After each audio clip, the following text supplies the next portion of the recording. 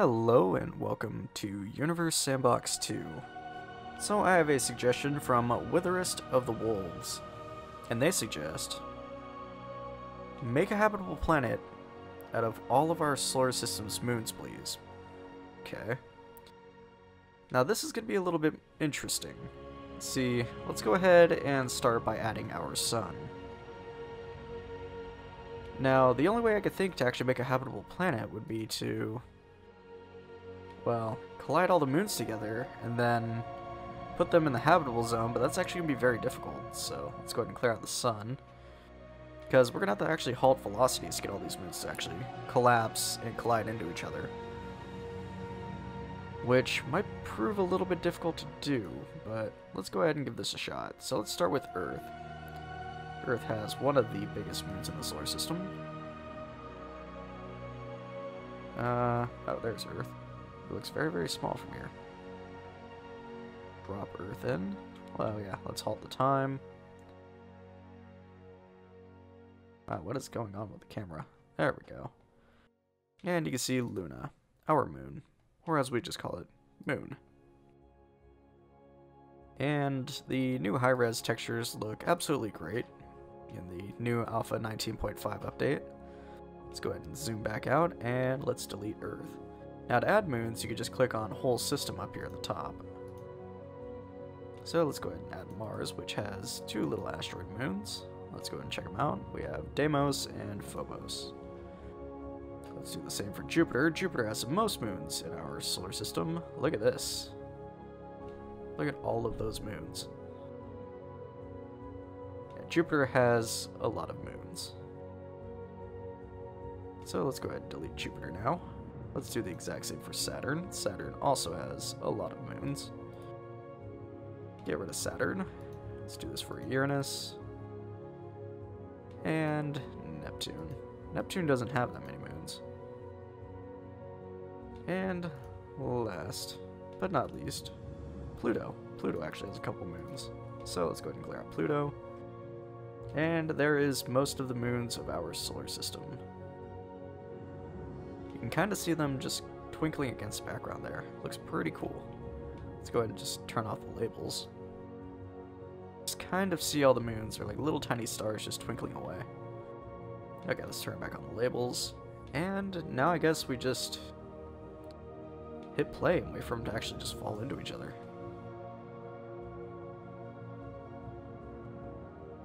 Now you're seeing like little flashes of light over here from the moons actually colliding.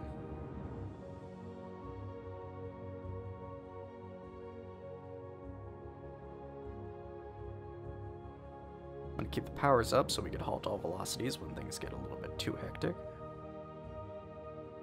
It's actually surprisingly laggy.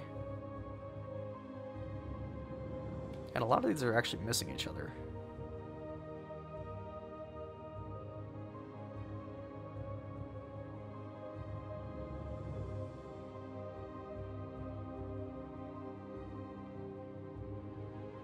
Luna looks like it's having a lot of collisions. It's equivalent to 1.01 moons, and look at that.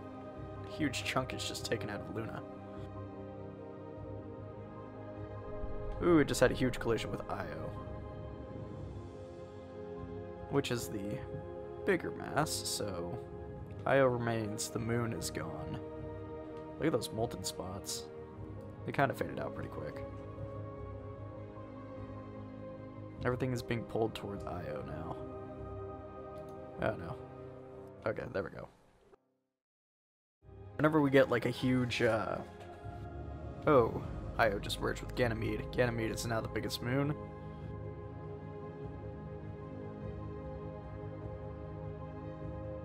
Look at that eccentric orbit there. It's pretty cool. Let's halt all velocities again and let everything kind of fall towards Ganymede now. Wow, look at those huge chunks taken out. This is quite laggy. Ooh, that was a pretty big collision.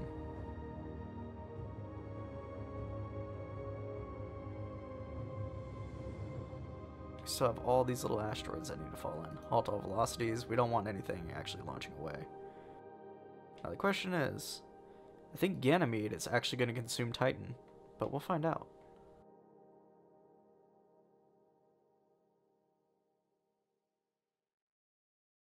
You guys see that orbital trail? That was actually kind of cool looking. And there's a big collision. And halt all velocities to make sure any particles do not run away. And we now have, I guess, a planet that is 8.67 moons.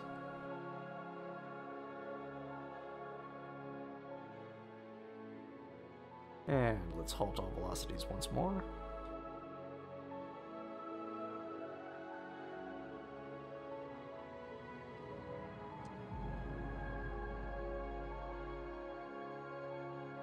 I should probably slow down time.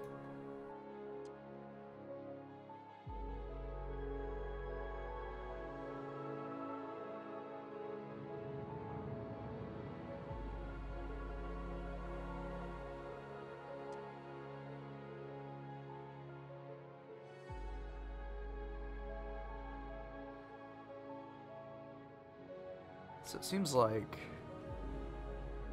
everything is moving towards Ganymede, but the problem is,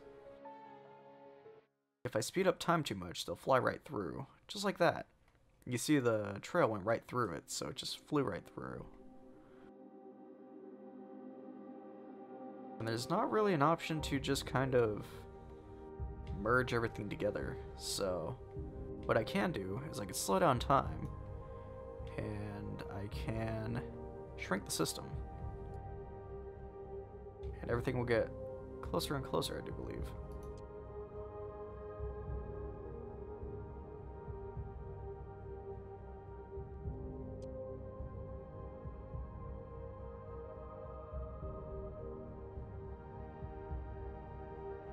Hopefully that works. Oh, check that out. It's like a very warm asteroid. It's got a comet tail and stuff. That's pretty cool.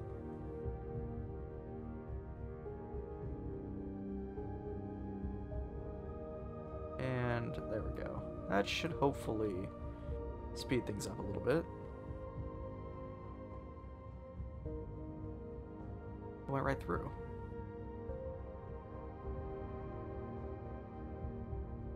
Let's shrink the system a bit more.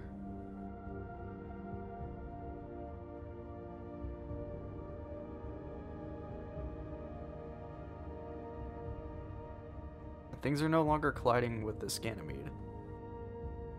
So, even if all these things were to collide, I think it would only be equivalent to about 9 moons. So, let's just go ahead and use that value there. Now, the water has gone up ever so slightly. Let's, I'm sure there's a lot of water content in these asteroids though, right?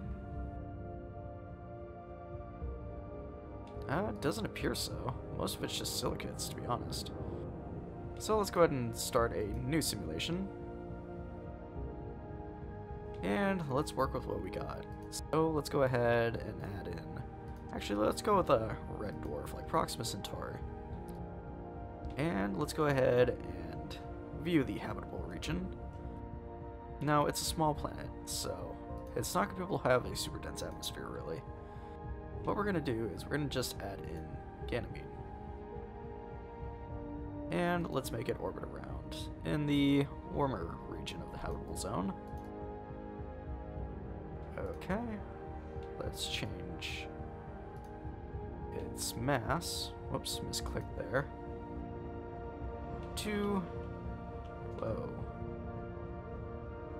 to 9 moons. Now if we place Luna next to it, you can see that it's quite small. If we drop something like Mercury next to it, it should be quite a bit bigger.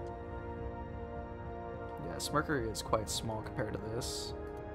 Earth beside it, I have to say that it's pretty big, but not as big as Earth. Let's try Mars. It is bigger than Mars, so I would be able to classify this as definitely a planet. Okay, so it is currently 35 degrees Celsius. Now there's a few things this planet's going to need, and the first thing would probably be a very large iron core, which is going to shrink it down a little bit. There we go. So we have a nice large iron core, just like Earth. Earth. In fact, for comparison, let's put Earth right over here. It's actually got an iron core bigger than Earth. I don't think it needs an iron core that big, so there we go. And what that'll allow it to do is, let's go ahead and check this out. Okay, under climate. I cannot actually make it the same values as Earth because, well, it's not really like a... See, Earth has parameters in this game that other planets do not have. That makes it kind of unique, like a unique object in the game. So the most I can really do is I can go over here to the atmosphere. And since it is roughly 1/9 or 1/8 of what Earth is, we'll add an atmospheric pressure of, what would be 1/8? 1/8 would be, we could go to a value of 2. Let's go with 1.5 atmospheres in pressure. So it should have a pretty thick atmosphere now. If I go over to climate, that doesn't seem to do anything.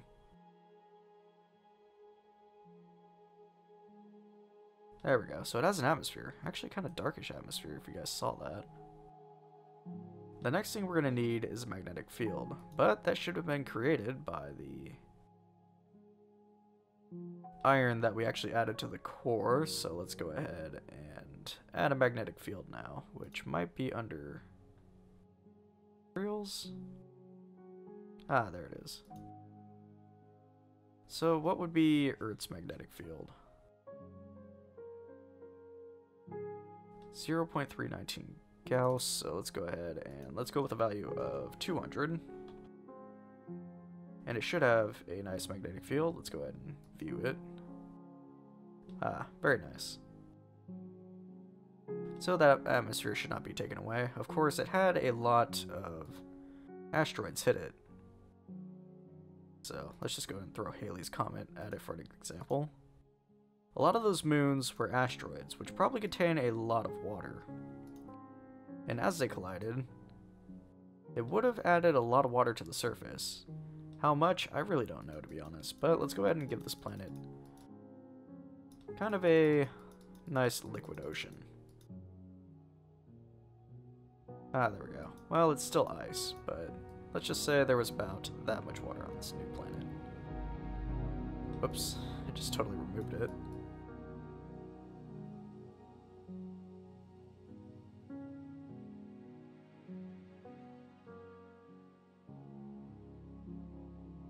Okay. So there we go. Now we have kind of a nice kind of ice ocean. Not really liquid yet. Now, why is it not liquid? We have an atmosphere, but it's still not quite warm enough.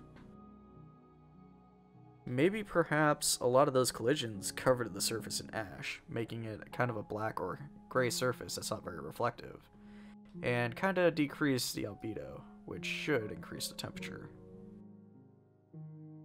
And it is still not quite warm enough. Now, I would say it's habitable, but these oceans are not liquid yet. If I speed up time, they might actually thaw. Ah, there we go. So, the planet's a bit on a colder end, but it's definitely habitable. We can't really change the colors of this planet, though, because it's not technically a custom planet in the game. The only thing we could really do is just kind of give it water and an atmosphere. Which, even then, the atmosphere seems to be mostly missing. No real clouds or anything, because it's not a super thick atmosphere that actually added to this planet. If we go to the surface pressure, go to atmospheres, we have a value of 0.2. A value of 1 should be equivalent to 1 atmosphere of pressure, which would be the atmosphere on Earth. But since it's a planet that's around 1/8 the size of Earth, if I'm correct, in mass, value of, what would that be? I guess 1/10 roughly. But if we go to moons here, yeah, this planet's around 1/8 the mass of Earth, so I didn't want to go too dense on the atmosphere. Of course, we could go a little bit more crazy and give it 1 atmosphere of pressure, Because, I mean, that's not completely unreasonable. There's planets in our very own solar system that have very, very thick atmospheres, such as Venus. So let's go ahead and add a value of 1. Oh, and that heated up the planet big time. Look at that, the surface temperature is now 210 degrees. Interesting.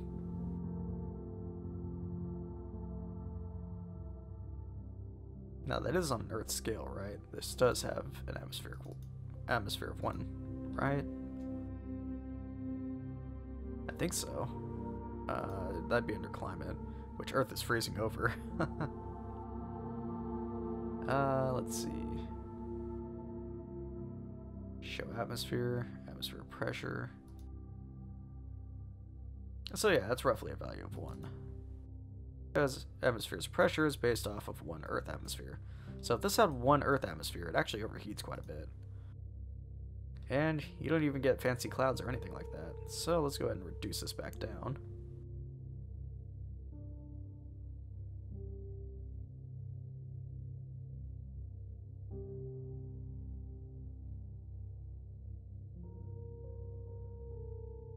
Let's go with a value of 0.3 atmospheres pressure and see if the oceans return.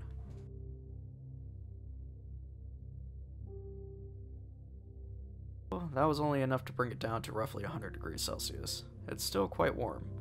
So let's try 2.5. Okay, that's cooling down quite a bit.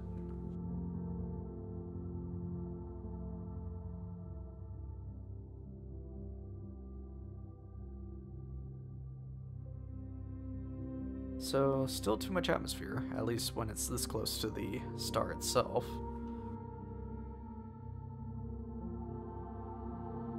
And that is dropping the temperature back down. Of course, there is another problem with orbiting around Proxima Centauri like this close, and that is the fact that Proxima Centauri is actually a very, very active star.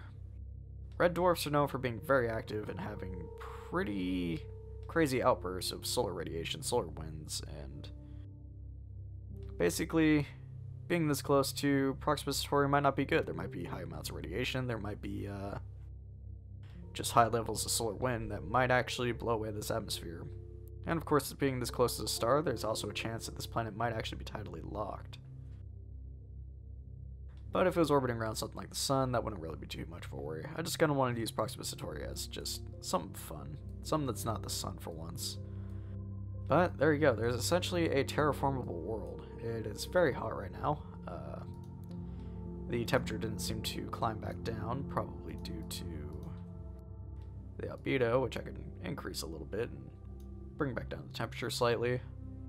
And there we go. We have a totally habitable world orbiting around a red dwarf, made up of the solar system's moons. I can't add any green texture or anything like that because, once again, it's not a custom planet, but there you go. Anyways, if you guys like the video, please leave it a like, and if you want to see more videos like this, please do subscribe, it really does help. And I will see you guys in the next one.